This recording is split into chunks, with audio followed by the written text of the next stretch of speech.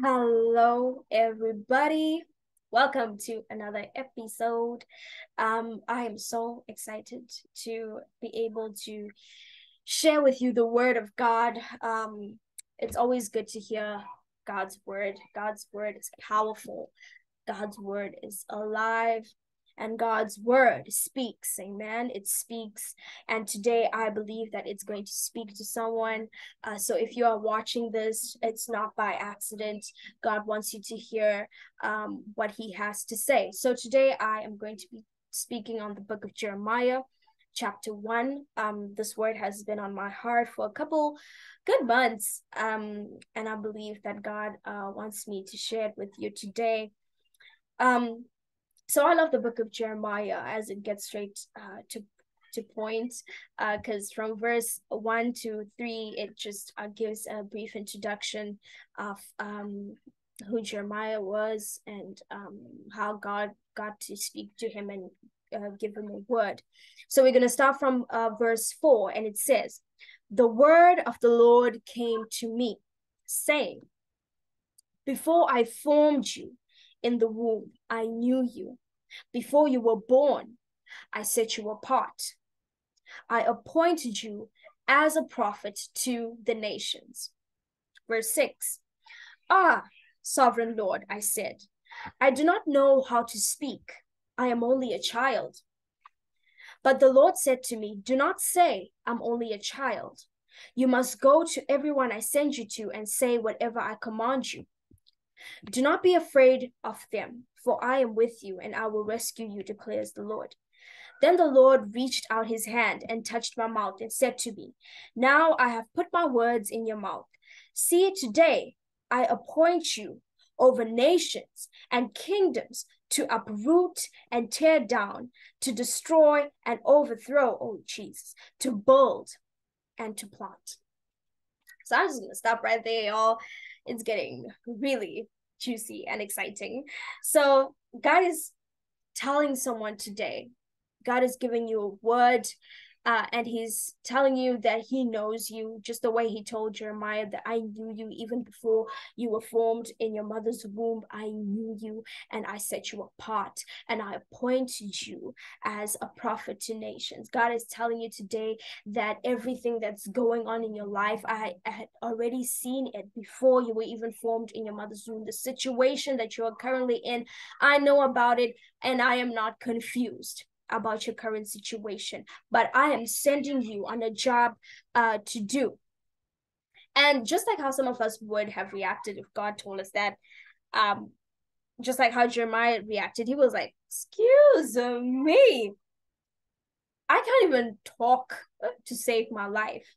And you telling me that you set me apart and appointed me as a prophet? What?" But see, sometimes we look at our current situation, our current circumstances, and we try to be like, "God, look at A, B, and C. So what you're telling me to do is not going to work because I have this and I have this and I have this." And God is telling you, do not say that. Whatever you're saying, whether you're saying, "God, I don't have the money. God, I don't have the necessary skills. God, no one even notices me in society. No one even acknowledges my presence. I am young. I'm too young. Who's going to listen to me?" God is saying, don't say that. For you must go to wherever I command you and to whoever I send you to and say whatever I command you to say. "And do not be afraid of them, for I am with you and I will rescue you, declares the Lord." And God is telling someone today that he has chosen you.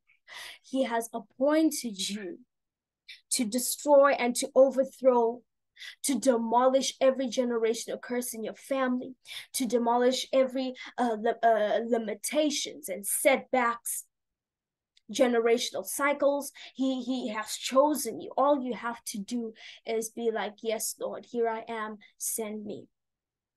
Send me." Because he wants to use you to start over, start building something new, start planting new things.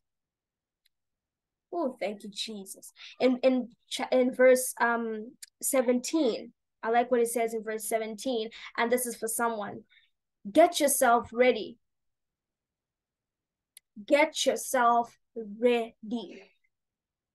Get yourself ready. See, God has already told you in the beginning that I know you. No one on this planet Earth knows you the way I do. I formed you in my image, and I am with you, and I am for you and not against you. Do not be afraid. And He has given you an assignment to do. I want you to do this and this and this. Now, you have to get yourself ready. And I like what it says. Stand up. Stand up. If you're sitting down, you have to fight standing up. No one demolishes a building while sitting down. No one tears down something while sitting down. You have to be up on your feet. You have to pray that, Lord, I ask for your full armor. And you have to stand up with your full armor, with your weapons ready to fight. And it carries on by saying, and say to them whatever I command you. Do not be terrified by them, or I will terrify you before them. I ain't ready to do that. No, it's either you won't be terrified or God will terrify you before them. You have to choose. You have to choose. Verse 18, today I have made you a fortified city, come on, and an iron pillar and a bronze wall to stand against the whole land. Not just the whole town or just your neighborhood, the whole land, which means, man, you got all the protection you need. You got all the strength you need to stand up against whatever God is sending you to do. And it says against the kings of Judah, against its officials, its priests, and the people of the land, against every generational curse that might be after your family, against every sickness and disease. He is making you an iron pillar, a fortified city to fight. Come on. And you know this part, verse 19, I really love it. Because, you know, like I always say, people usually think that when you say, here I am, Lord, send me, everything is just going to be cool and smooth and no one is going to come fighting you and you're just going to be sitting down sipping some orange juice and everything is going to be beautiful. No, sorry to break it to you, but it says they will fight against you. They will fight against you. They will. That's why it's telling you to get ready and to stand up, because there are going to be some fighting, y'all. There are going to be some punches here and there. You're going to be doing some kicking. But here's the good news. But they will not overcome you. Amen. God is good. They will not overcome you. Why? For I am with you and will rescue you, declares the Lord. Full stop. Come on. God is good. God is good. God is telling you, I know that there are going to be things fighting you. I know that there are going to be some dark days. I know that you're going to spend some days in depression. You're going to spend some days struggling and fighting anxiety. But these things will not overcome you. They will not overcome you. That is a promise, y'all. They will not overcome you, for I am going to be with you and I will rescue you. Listen, you got the Lord on your side. Do not be afraid. Do not be afraid. So go for it head on. Go for it head on. Go for it head on. You got the Lord of hosts on your side. You got the King of Kings on your side. You got the Lord of Lords on your side. You got the ruler of the world on your side. Because he's still seated on the throne, y'all. He still rules and reigns. He didn't, he's not like, you know, just chilling. No, he's still seated, fighting for you. He's still seated there on the throne, giving you strength, guiding you, commanding you. All you have to do is listen to him. Follow each and every instruction that he gives to you. But God is telling you to get yourself ready, because what he has in store for you is big. It's big and it's huge and it's beautiful. So I just want, that's all I have to say today. And What a powerful word of God. He's preparing some of y'all to fight. And remember, Ephesians 6 verse 12 says, we wrestle not.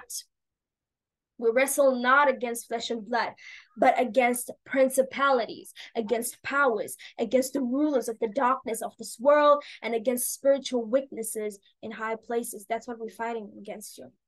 That's what God is telling us, to get ourselves ready and to stand up to fight. So I just want to pray for everybody who's listening to this, everybody who's watching this. God is speaking to you.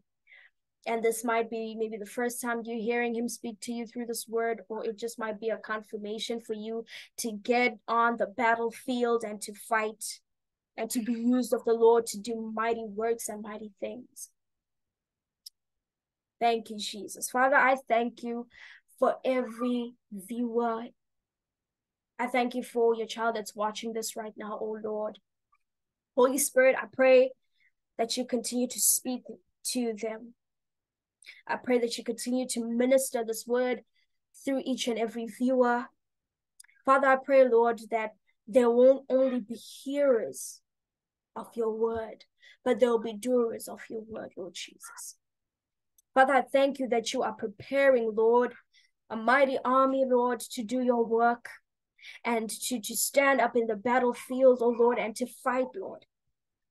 I pray, Father, that you give us boldness and you make us courageous, oh Lord, to do your work, Lord Jesus. Father, I thank you, Lord, that you remove every spirit of fear. You remove every spirit of doubt. You remove every voice of the enemy, Father, that would try to hinder us from doing your work, Lord, in Jesus' name.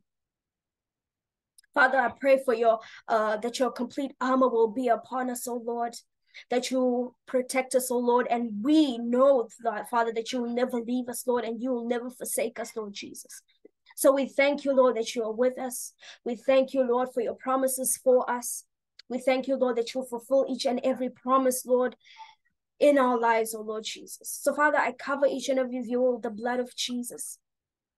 I cover each and every purpose, Lord, that you have set out for them with the blood of Jesus. Thank you, O Lord, because we know that you have chosen them and that you have appointed them, O Lord, and that you knew each and every one of them before they were even formed in their mother's womb, Father. And we know, Father, that you have made us, Father, in your image and in your likeness, O Lord. Thank you, Lord, because we are reminded that you love us and that you care for us and that you are our refuge, our fortress. And we will trust in you, Lord Jesus. Father, I pray for each and every viewer that might be in the valley, Lord. As you say in your word, Father, that even though I walk through the valley of the shadow of death, Lord, we will fear no evil. For you are with us, Lord. Your rod and your staff, they comfort us, Lord Jesus. So, Father, I thank you. And I bless your name, O Lord, for the wonderful work, Lord, that you're going to be doing through your children. In Jesus' name. Amen. Amen. Amen. God is good, y'all. God is good. He is wonderful and he is mighty. So I thank you once again for watching this. Don't forget to like the video and to subscribe and to share. And to share it with even speak about it. Maybe this word might not even be for you, but it might be for a relative of yours that is just waiting to hear what the Lord has to say in their life. So thank you once again. It's always a pleasure to be here. See you next time, and God bless. Bye.